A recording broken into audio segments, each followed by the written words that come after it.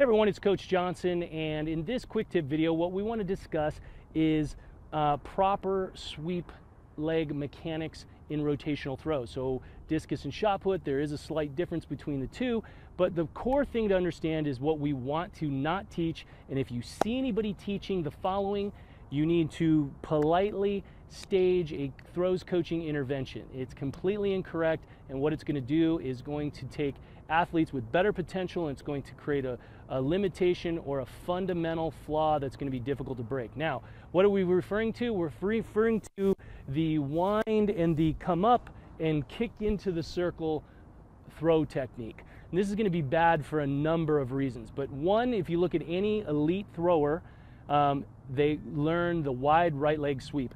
This isn't a technique that you start with and then later on you change and try to make more dynamic. If you have athletes and you're trying to get them across the circle, this is one of the arguments that you're supposed to teach them how to be able to get across the circle. Well, we're not jumping across the circle. We're trying to create speed, rotational speed into the center of the circle. And there's a number of biomechanical things that are occurring to really learn that. So drills and understanding the proper positions. And at Arete, we teach the throwing chain reaction system, where we break the throw into 6 pillars to help you work on these very specific things. But we want to make sure that you're understanding the structure. So one, if you're seeing or teaching this type of a motion, you can notice how that is going to technically be a much slower movement. So if I wind up and I get this kind of thing, this is too much up, down, and hopping. Is there an up, down in the throw? Absolutely, but it has to be as minimal as possible because we're trying to get on the ground. The most time on ground contact translates to the biggest throw. Okay, so here's the proper way. What you're going to see at every elite level thrower is the wide right. And you'll notice when I get this wide right, we want always the knees as far apart as possible, right? So if I demo again and I'm moving and I'm here, you're going to see me kind of rotate in. Now watch, if I do it in slow, you see it's slow, wide right allows me to rotate, right?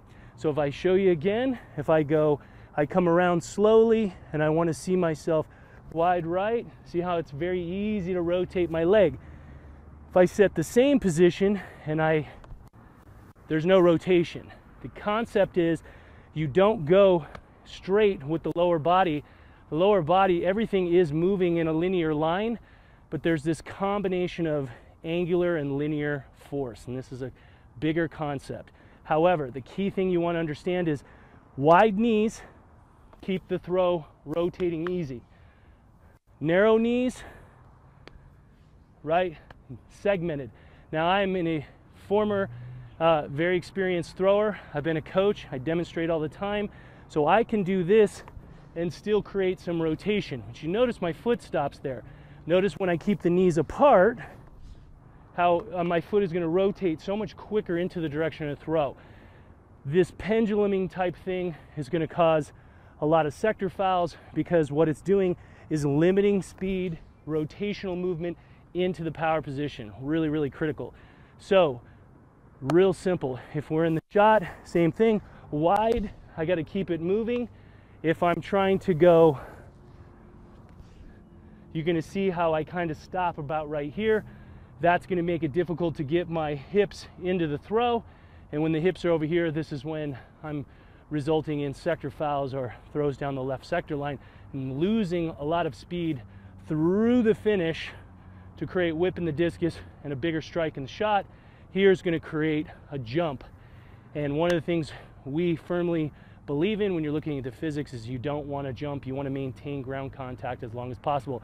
We'll save that for another quick tip. So here's the summary of it all. Make sure that if you're being taught or you're a coach teaching throwing, the knees must stay apart. Wide knees creates the rotation into the throw. Narrow knees and this driving kick teaches that hitchy, slower movement. And the biggest thing is that the longer a young thrower does that, the worse their fundamental development is and the harder it is to break that pattern later on when they're trying to throw far. And if there's an argument that certain throwers have thrown well doing that, again, I would say look at every world-class thrower, look at the position of the knees, And then understand that the goal is to teach young throwers the same principles and mechanics that are going to lead them to the ultimate technique. That is a false assumption to teach one technique and then teach another. And truthfully, the first thing with the narrow knees is working against the physics. Therefore, it is inefficient and you don't want to do it. So if you have any questions, maintain wide knees.